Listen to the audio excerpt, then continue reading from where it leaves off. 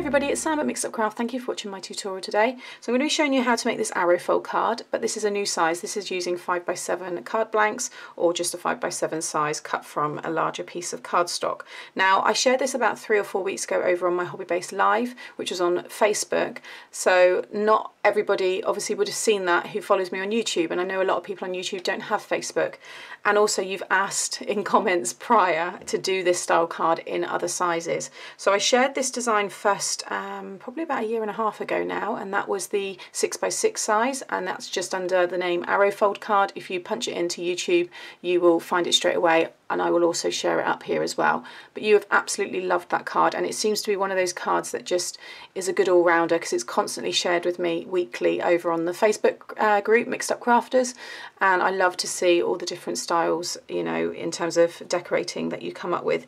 So this is my one today. Like I said, I have made it a few weeks ago, and I will share those pictures of those cards over on my blog because they've actually gone now. They've gone off and been appreciated by others, so I don't have them at hand, but this is the one we're going to be making today. Okay, so to make this card you're going to need a piece of 10x7 or a pre-made 5x7 card base. So if you're cutting it like I have from a piece of white cardstock, this is 10x7, and score along the 10-inch side at 5 inches.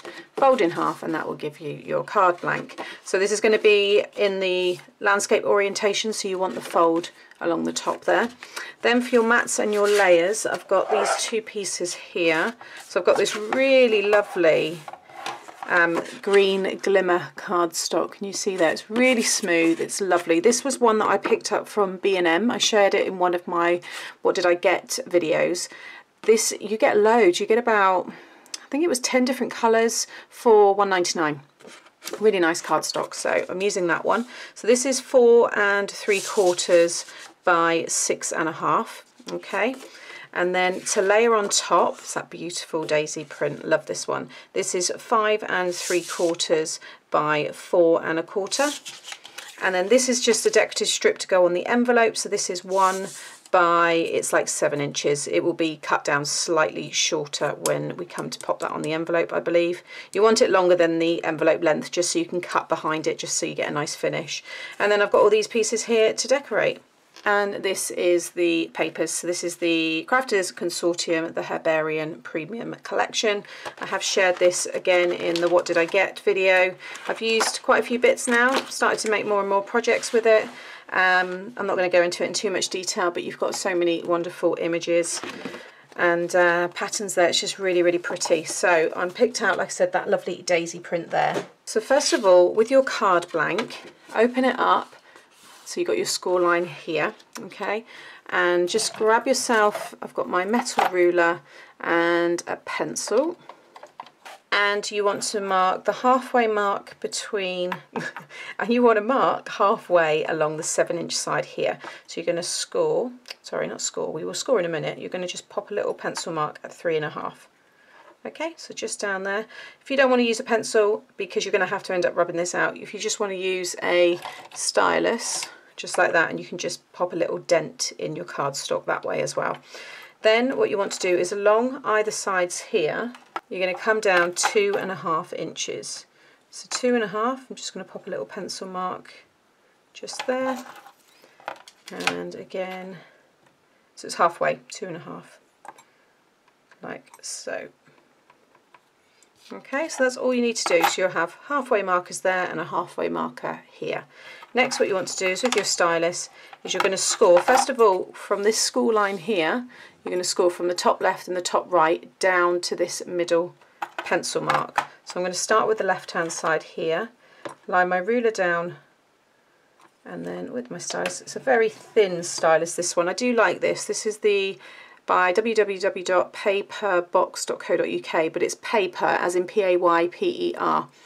And it's just got a really nice, slightly smaller than all of your kind of scoreboard stylus is is this one here. So yeah, it's just nice when you're doing free kind of scoring like I'm doing here. And then again, just from the top right hand side, again score straight down. And then you're going to score now from those centre markers here. So again, that pencil mark to that pencil mark. It's all about precision. Make sure you get this scoring really spot on. You want all of them to meet up perfectly with that point, so you get that lovely arrow shape when we come to fold it all together. And then again, just that one there, like so. So whether this will pick it up, but you should be able to just see there, I've got the score line here and I've got a score line here, and again on that side there we go, you can just see them both. So one score line goes all the way up there and one goes off to that one there. Okay, now I'm just going to rub those pencil marks out. Okay, like so, and then we just need to do some folding. So turn it over and just very carefully follow your first longest score line, and you want to fold that in.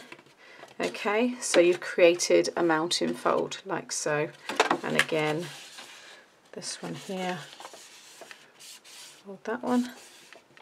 Okay, so now I've got those two mountain folds, and then with this score line here you're going to fold that one out like so, and again like so, and there we have our arrow fold. Okay, so this is a mountain and that fold there is a valley. Now what I'm going to do is I'm going to stick all that down in a moment, but when you fold that over now you can see how you get your arrow shape. Now the reason I'm going to stick this down is this reason here. It's too much bulk, it's too bouncy. I mean, this is a 300 GSM cardstock that I'm using. You can obviously use lighter, but you will still get this springiness.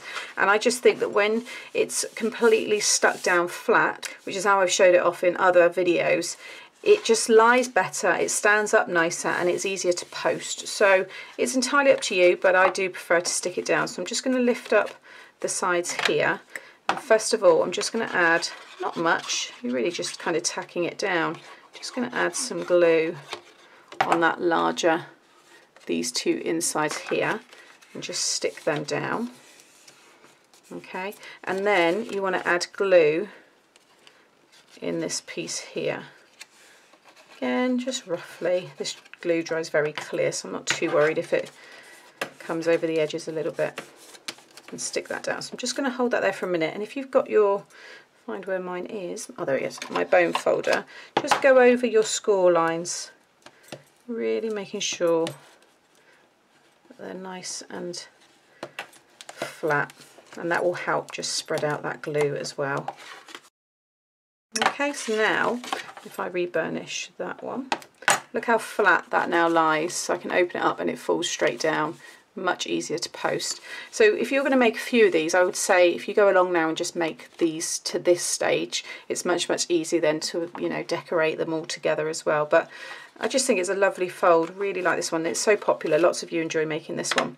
Okay, so now you want to bring in your two Matson layers. So you've got your largest one and your smallest one, and both of these you're going to score, you're going to cut exactly the same way, but first of all you need to mark the halfway point along the longest side.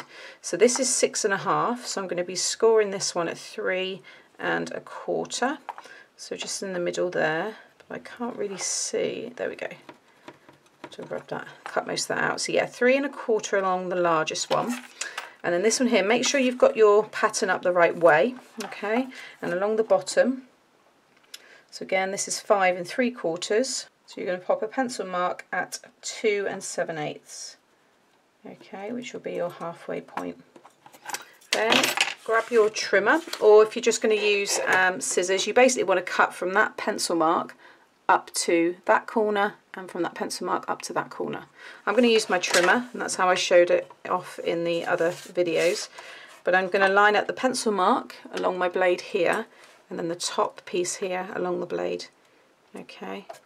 And it's just much quicker. Keep all of these pieces. You will use every single piece. So there's little waste, if any, with this card as well, which is good. And then cut that one. Okay, so that is what you want. So you're just removing those pieces, but keep them all. So that's that one, and then do exactly the same with this piece. Okay, so now we've got all those pieces. So that is everything. Next, I'm going to now stick all these pieces down. So this main one will stick right on top of your main triangle, and you should have a really nice even border on all of those 3 sides. I'm going to try and get rid of some of that. Oh, there we go, perfect. Yeah, so that one's going to go there.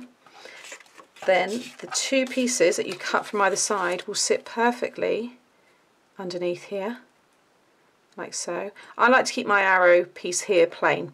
If you want to mat and layer that, then you can do, but you need to work that one out yourself. But I think a few people have. I haven't seen many people do it. And then this piece, make sure you've got your pattern paper up the right way, but that will sit perfectly, again, giving you a nice even border. And then these pieces are going to go on top like so. Now, because I'm using a Glimmer cardstock, it is smooth, but there's a very, very slight, I guess, roughness to it. And because of that, I'm going to be using double-sided tape and not wet glue, because I just find wet glue, even the strong, good quality glues, it will just peel off. So that is how everything will be. So what I'm going to do first of all is stick all my mats and layers, or the layers on top of the mats, and then I'll stick all of that down together. And then basically we're going to finish it off by decorating, and I've got these larger daisies and everything, and it should all come together really nicely.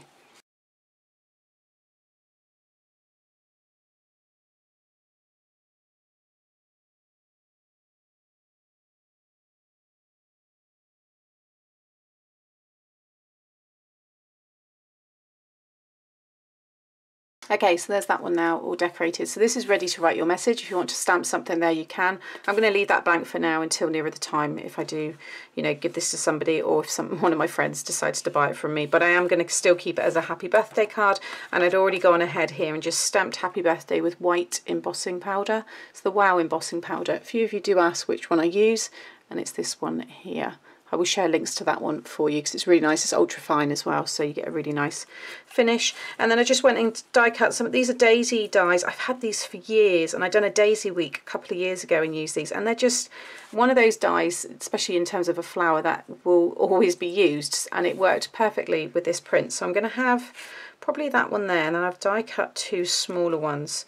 So I think I'm going to do something like that. And then I've cut some of the leaves there in that same green Glimmer cardstock, so they're going to kind of nestle. Always try and work in an odd number, so I'm working in the 3s here. It's just nice.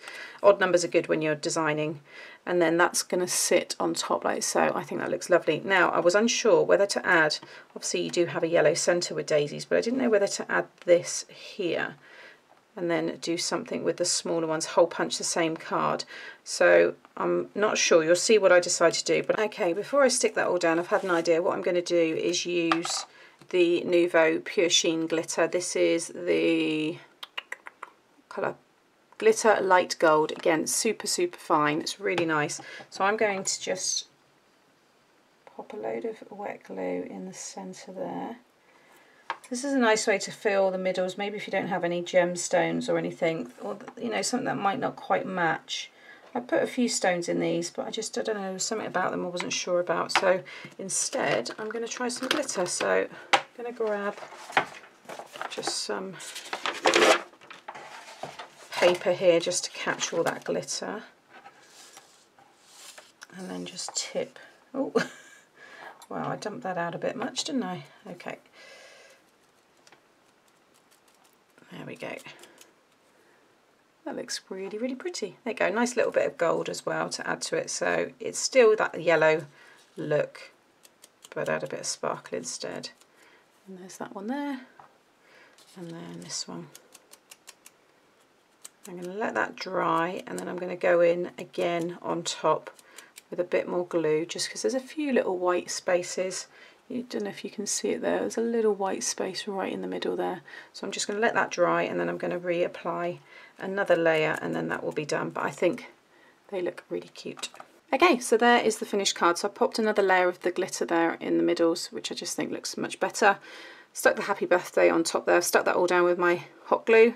And I love it. I think it's a really nice special card. So like I said, I've not stamped inside because I'm not sure whether I'm going to fill it with lots of writing or if I will, you know, pop a sentiment. I can do that later, but that is the card. So it stands up really nicely, and I just think it's a really nice size as well, the 5x7, which is one of my favourites.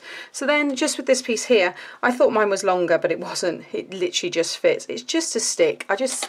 I don't know, it's just nice sometimes to just match your envelopes with your cards. So I'm just going to stick this. This was by pure fluke that this has come in at this size because it was just scrap.